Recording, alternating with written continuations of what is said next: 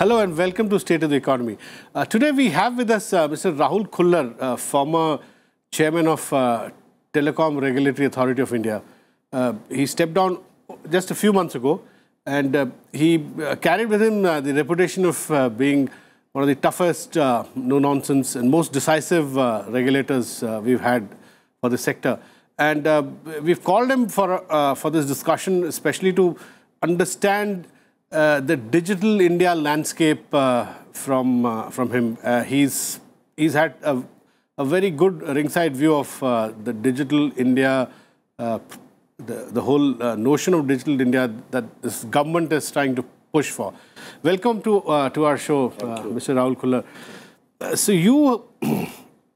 you have studied digital India very closely as a regulator. You understand its complexities. You recently wrote a very interesting article in the Indian Express where you argued that very good, well-intentioned project, but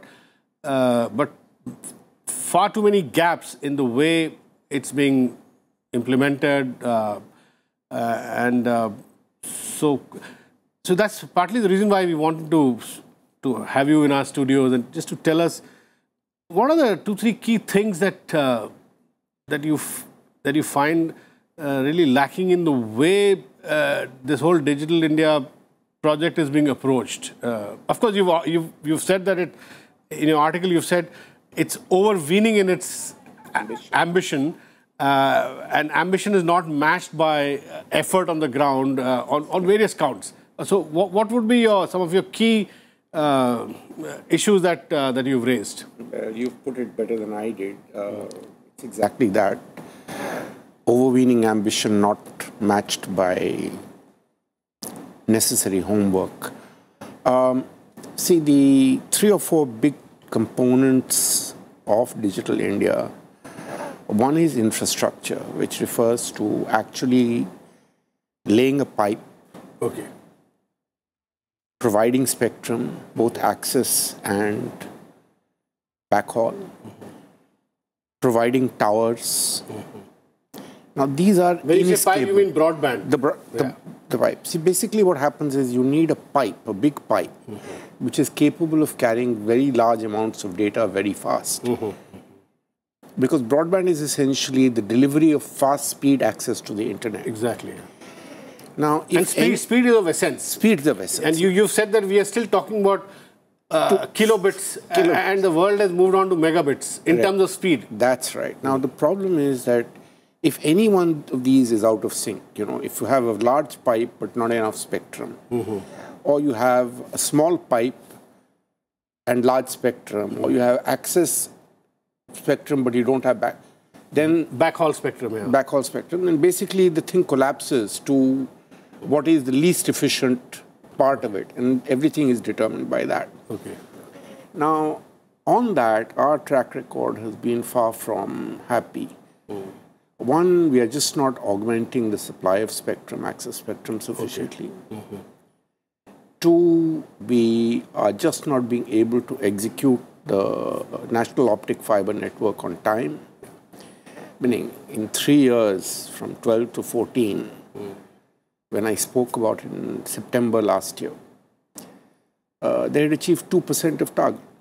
In fact, in the first year of this government, we barely achieved about 10% of the not even 15, that. Yeah, not even that. 10% and then when the papers started talking about it, and everybody else started. The department scaled back its targets, but even those scaled back targets were not met. Not met, yeah. This is like taking broadband to panchayat level, right? To panchayat connecting level. panchayats around the country. Correct, connecting panchayats. So you have a very big problem in terms of physically delivering the pipeline. In urban areas, the problem... Give us an idea of what is the target and just less than 2% you should achieve? There's about 250,000 villages were to be done in 3 years, by end of 2014. I think by the end of 2014, we had about 20,000 villages done. Okay. And that too after the government cracked the whip, otherwise you are nowhere there. Okay. Now, that's one part of the problem. The second part of the problem is in urban areas. Now, in urban areas, if you're going to deliver fast-speed broadband, you need two things. Either you need fiber to the home for wireline broadband, and if it's got to be wireless broadband, even then you need much stronger pipes, far more towers, right? And much, much more spectrum. Okay. Now, if none of this is available, which is the case now, meaning you're having call drops because of this problem. Yeah, and we're having we're seeing the Prime Minister personally intervening, where this should be fixed at the level of... It's a routine matter. It should be fixed at the level of the regulator. And he's intervened twice, and now they've given a 15 days deadline. As we speak, we are actually... The 15-day deadline is still running. It's running out of time. Yeah, I think, meaning to be honest, and that was the point of what I wrote in the paper, these do not have quick fixes. You can't do them in snap your fingers and it's done. And it's called the dropping. Why? Primarily because of two reasons: insufficient spectrum and insufficient towers. Okay. Meaning, ask yourself, has anybody in the rural areas complained about call drops? Yeah, sure. And if you read the TRAI paper, what are they relying on? It's an urban phenomenon. They've relied on data from Mumbai and Delhi. So what you're really seeing is a very urban-centric articulation of a problem. I'm not saying the problem doesn't exist. It does. But it is a problem where additional investment by the telcos will not alone solve it. You need other things to fall in place. And the same thing is true for broadband. So that's one part of Digital India, which is this thing. The second component is, look, the budget required to execute Digital India is 120,000 crores, roughly. Roughly, yeah. Now, you want to get it done in 4 years, 1915 to 1990. That means 30,000 crores a year. Yeah. At the moment, you've written only 3,000 crores being We have never spent more than 3,000 crores in a year. So we are spending 10 times less, and our targets are 10 times more than what we can achieve. Correct. So what you're going to have is two separate problems. One is, does the system have the absorptive capacity to take 30,000 crores and actually implement the project? And the second question is that... When you say system, you mean... The executing agencies. Executing agencies. Do we have a spending infrastructure? Spending infrastructure. Can it actually do that? Okay. And the second problem is that, all right, if that, forget that. Do you seriously think that the Ministry of Finance can, actually afford 10 times the allocation it's ever done in the last past? Yeah. So it's going to be both a resource availability problem and an absorptive capacity problem. My perception, I think it's the absorptive capacity which will trump resources, which means the finance ministry will always have the excuse that they're not able to spend. They're not able to spend it, so what's the point of giving it to them? Now, that reality is what you've witnessed so far. So what gives you the confidence that something has magically changed and it will happen tomorrow? The third component of the problem is that at the end of the day, broadband or internet use is demand-driven, right? So if I'm in the urban areas and I want fast-speed broadband to download a movie, a picture, a lecture, anything, that demand drives the telcos into providing the service. Now, if you're talking about e-governance and delivery of other sorts of services. At the rural level, so where is the rural demand? The question is, where is the rural demand? And B, that rural demand is derived from the services that are being delivered. Yeah. Okay? Now ask yourself the following question. BSNL today has a pipe running into 96% of our districts and 80% of our blocks. They all have pipes coming right up to that point. Okay. But they've not translated into broadband demand. Why? There's no spectrum constraint. There's no pipe carrying constraint. The reason is that, simply put, if I have to buy an internet service, it must be of use to me. Okay. So if I'm living in the rural areas, does it actually help me in terms of dealing with my government?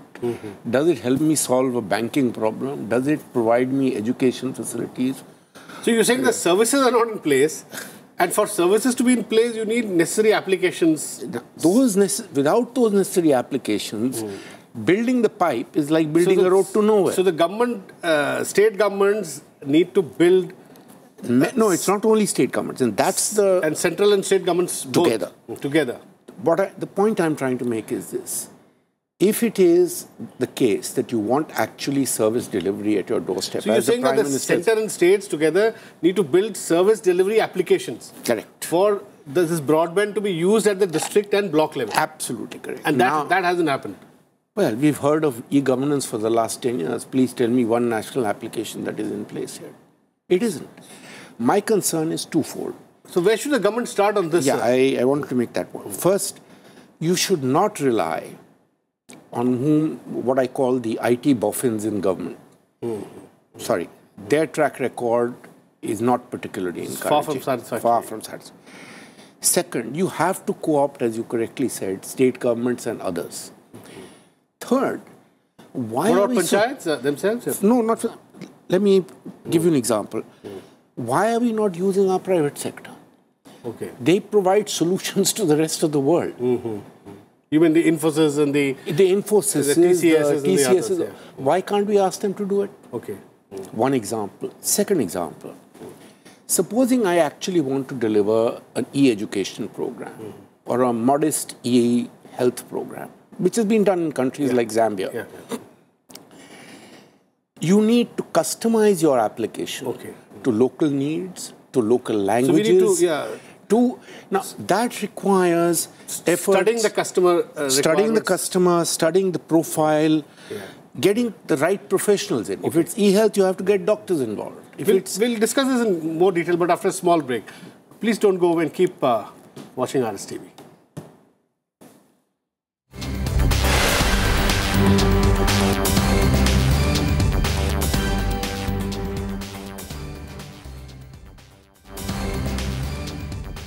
Welcome back to State of the Economy. We are talking to Rahul Khullar, former chairman of Telecom Regulatory Authority of India, on what are the problems that we are encountering with the government's Digital India project, very ambitious project. So, Mr. Khullar, you were saying that there is also a problem of developing applications which suit the requirements of the population, of the rural population. If they don't have the applications, why do they need the internet? So if you want to take e-governance to that level, panchayat, district, block level, so there is really no thought that has gone into how to go about this by getting stakeholders together, including the private sector that you were talking about. Yeah, I think that, to be fair to my colleagues in the Department of Telecom, I think they've thought this through recently, and I think it was in March of the year they actually put together some sort of document. They're moving on it now, but the pace is way too slow. Do you think, I just had a small idea, Mr. Khullar, do you think the way the UPA cracked the UID problem by creating a separate department with a technocrat, Nandan Nilekani, so you have a software guy, a cell at the center, a department with a software guy picking his team, and then connecting, that team connects with different states who have a similar cells, to look at the application. I have absolutely no problem with that institutional structure. And you can have ex-Infosys guys or co-op people, absolutely TCS correct. guys working absolutely fine. The critical point is that the existing institutional structure cannot deliver this. So that's what you, okay. Meaning you have a USOF as an appendage of DOT. It gives the money to BBNL, which is a PSU, which gives the money to 3 more PSUs. It doesn't work. It's designed to fail. It can't succeed. Any alternative would be better. The one you're suggesting is to run the program like in mission mode. Pick somebody and say, look, run with it. We'll give you the autonomy to do it. I'm fine with that. If you don't want to give the autonomy because so much money is involved, design a variant. But if you do not change the institutional structure, this will never get done on the ground. Okay.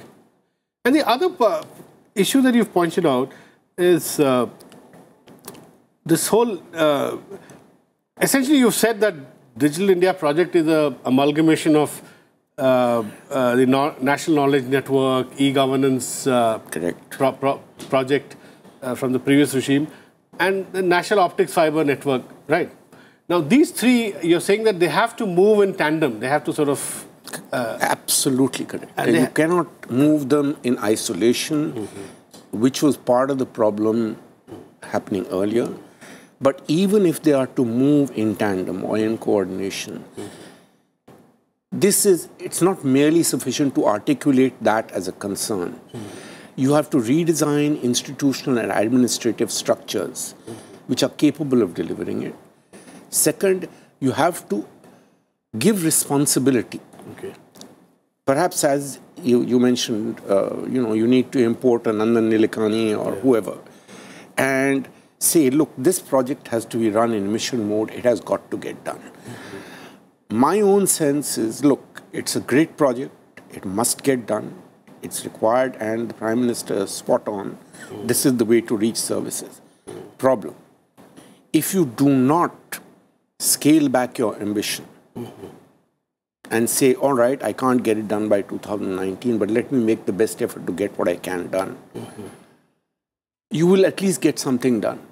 Setting an overambitious target and not reaching, achieving it, is only a recipe for disaster, because India will then spend the next 5 years recriminating and doing postmortems of why it didn't get done.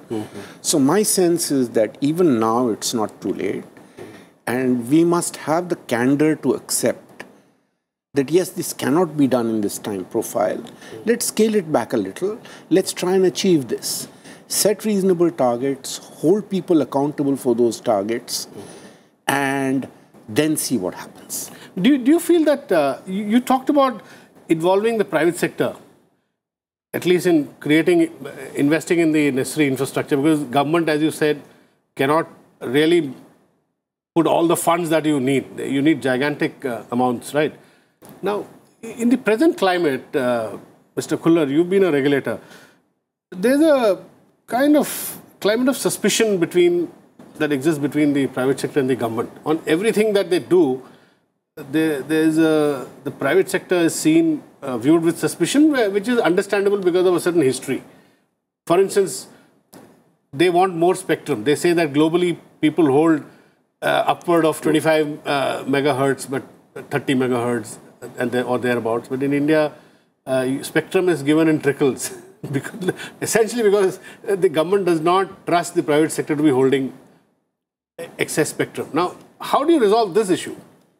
I think this is also linked to call drops, by the way. Yeah, I think, what is the logic of rationing spectrum? I have absolutely no answer to that. And I think that the DOT can argue till it's blue in its face. The fact of the matter is the spectrum is short. They can keep denying the existence of a problem. That does not mean the problem does not exist. That said, the real issue is one of trust. And I think for the last year, there has been a lot of telco bashing going on. I think we need to pause and reflect. If there are problems, and there are, I'm not arguing that they're not, whether those pertain to availability of spectrum, towers, radiation, and, for instance, call drops and other quality of service parameters, we have to look at them sort of antiseptically as, what's the problem and how do we fix the problem?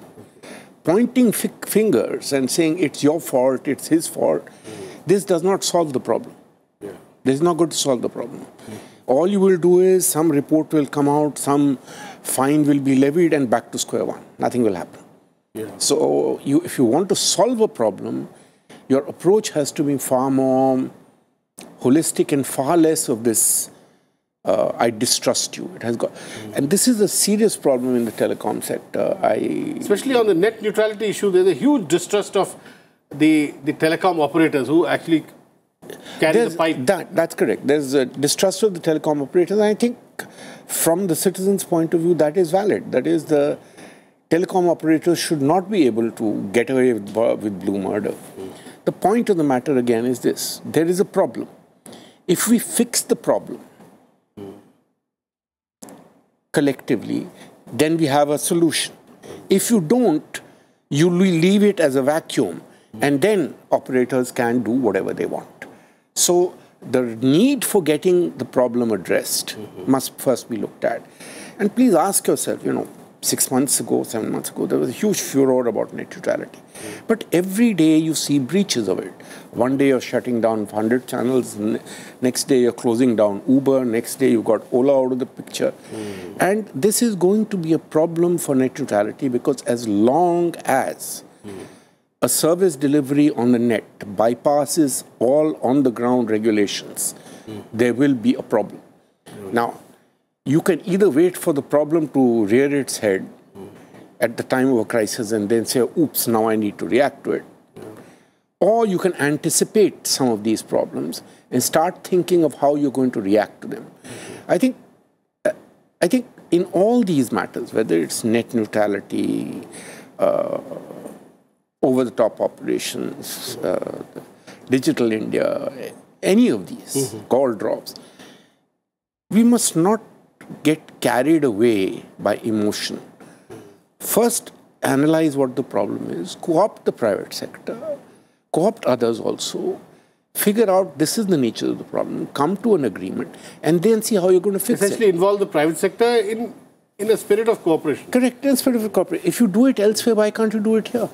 Do you feel, Mr. Khullar, conceptually, do you feel that you've often said that building infrastructure, especially taking to rural areas, it will cost a lot of money, and government alone cannot do it.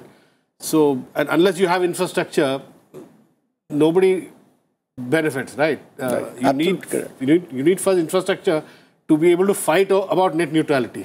There is no net neutrality if there is no infrastructure, right? In fact, ask yourself the question, if it is the Prime Minister's objective that you reach out to rural India, then what you're really saying is that 80% of your country today is just not connected. Or not connected in terms of broadband delivery. Yeah, connection to happen, do you think the private sector should also subsidize creation of the infrastructure? Government, of course, will subsidize, but private... No, there are ways of... I have discussed it with the private sector, and there are ways of getting around it, which means they can plonk some money on the table, and they would do it purely by way of, for reasons of profit.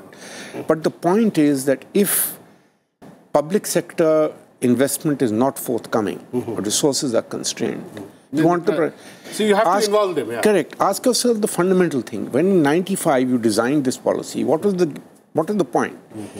You came to the conclusion that the private sector has to be inducted because the government simply does not have the resources to deliver this. Yeah. Fast forward 20 years. I think it's time for us to ask ourselves, should we stump up the entire 120,000 crores? Yeah. Okay. Or should we try at least and see if the private sector can come up with part of that cost? Because what is saved on the margin So in a way, yeah, you're coming back to the point of involving them. Yeah. One last question before you leave. I've always asked you about, you also regulated the media, and you expressed grave concern about media monopolies emerging in the digital age, right? So newspapers as they existed may not exist after 10 years, 15 years. And you also made a very strict recommendation about political parties promoting television channels and religious trusts. And you said that there should be strict curbs on this. So you think the government is looking at this, or? Well, to be perfectly honest, neither did the last government nor did this. Nor did this government. And in my view, it is absolutely shameful the way political parties are going around launching their own channels. It is very, very bad news for democracy in India if this sort of thing starts happening.